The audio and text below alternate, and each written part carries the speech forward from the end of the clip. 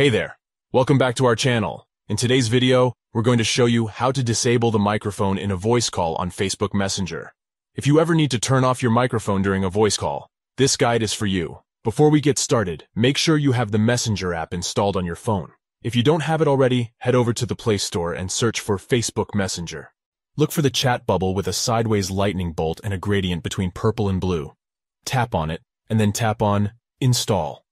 Once it's done, tap on Open to start the app. Once you're in the app, sign in like you usually would. Go to a chat and tap on the phone icon to start a voice call.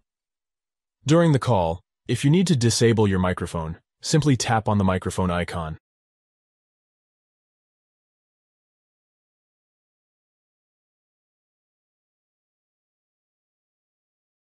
This will turn off your microphone, and the other person won't be able to hear you. If you want to enable your microphone again, just tap on the same icon again.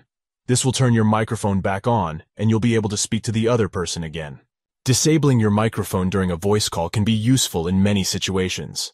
For example, if you need to take a break, or if there's background noise that you don't want to transmit.